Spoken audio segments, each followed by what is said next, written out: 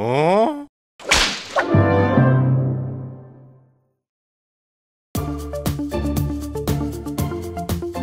Start with this big hype where the industry was in, that everybody will have his own printer at home. I don't think that will happen the next 5 years, because 3D printing, as being discussed in this meeting, it's not just like what we're familiar to with 2D printing. You make your file on the laptop and you send it to the printer and off you go. The deal done. That's not the case in 3D printing. And I think it has to do with there's one dimension extra you have to take care of, next to materials, next to what you want to use for it. So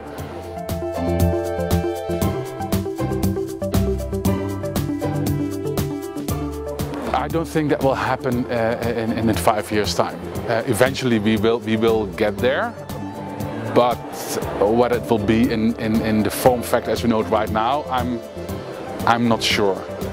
I tend to think in terms of we had those copy shops in the streets, in the main streets. Remember? Mm-hmm. Where you had to bring your USB stick to, and then you can do a print job and then go home.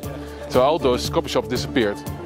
I think we will move to such a situation as well. There will be 3D print shops, they materialize, but then more down to earth, ending up with households printing their own stuff.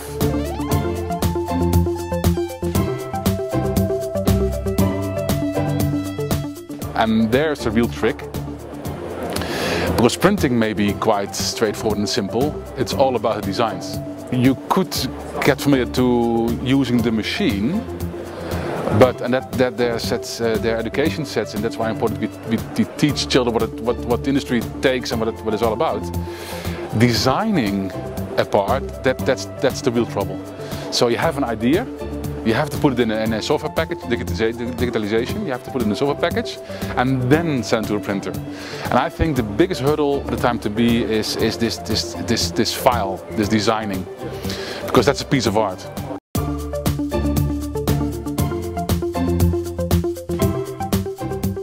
No, it's going to be, and I know it's a hype term, but I think almost convinced it's going to be disruptive. As think about it, being able to print where you need the object, the location, whether it's a factory in Netherlands or a household somewhere in Italy, you can do it on demand. You can do it on the spot. You can do it at the moment you need the part or whatever it is.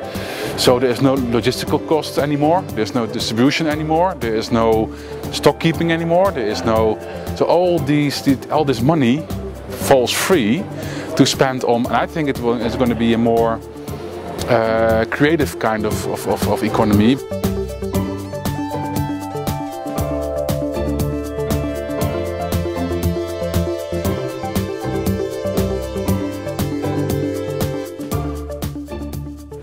This is some thinking.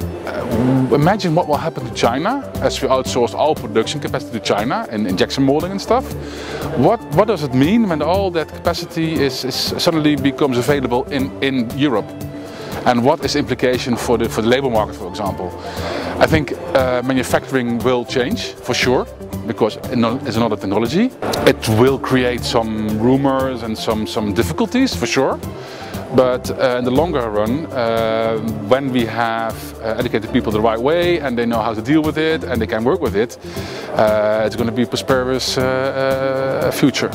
So it's going to be, that's what I'm trying to point out here, is now being used to send everything to China, having it produced over there and sending back by big tankers of container ships. Now we're going to produce in Europe.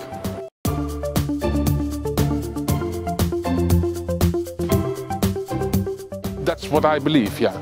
Not next year, it's going to take some time and some hurdles to take for sure.